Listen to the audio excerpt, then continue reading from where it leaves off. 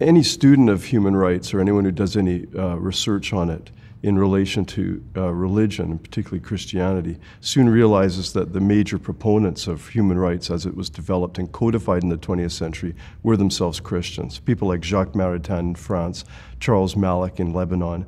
These people framed the United Nations declarations on human rights. They were the key people that came up with provisions such as Article 18, which guarantees the right of religious liberty in our international documents.